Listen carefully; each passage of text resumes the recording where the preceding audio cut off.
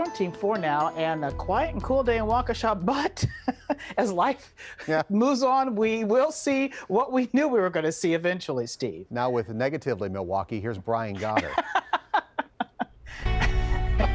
True. Carol, congratulations to you and to everyone involved. Very much deserved. You guys put a lot of hard work into these stories, and just congrats. All right, let's go to the negative, Milwaukee. Maybe I'll get an Emmy for this. Temperatures this morning were in the 20s and lower 30s. It was frosty once again like it was all weekend. Nice weekend, wasn't it? Frosty start. Temperatures near 40 in the afternoon. No wind. And the same for today. Hardly a breeze. 39 in Waukesha, 45 in Milwaukee and Racine, 46 in Kenosha, 39 in Beaver Dam and West Bend. Now that the sun has set, the temperature has dropped pretty quickly with this dry air, down to 36 degrees in Milwaukee. It's almost 10 degrees colder than just about 90 minutes ago. And that dew point's at 27. Now, that's how cold we could have dropped tonight if the clouds weren't rolling in, and they have started to move in. Current temperatures are in the low to mid 30s. Clouds are starting to increase in the Chicagoland area and near Rockford as well. We saw a few on our camera shot as well earlier, and it's from that storm system. Yes, that is snow moving through south central Iowa.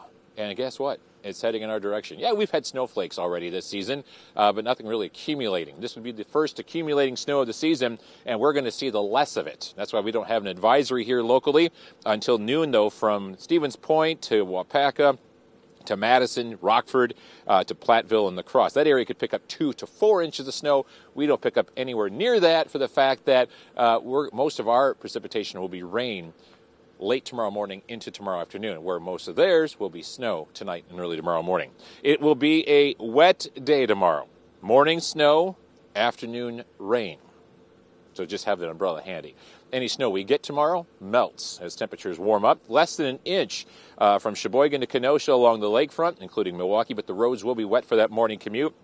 1 to 2 in the inland areas. Most of the area will pick up about 1. Some isolated 2 on the grassy surfaces, side streets, and driveways. Watch out for that. The main roads should just be wet in the morning. Once again, less than an inch along the lakefront, 1 to 2 in the inland area. So tonight the clouds increase. The snow doesn't get here until like after 5 in the morning.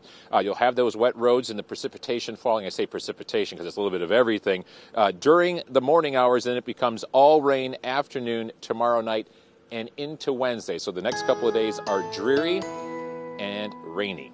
Also windy tomorrow, a high of 43, gusting close to 30 miles per hour. Rainy on Wednesday, and also some fog. 50 on Thanksgiving Day, not bad for Friday, and next week looks cold.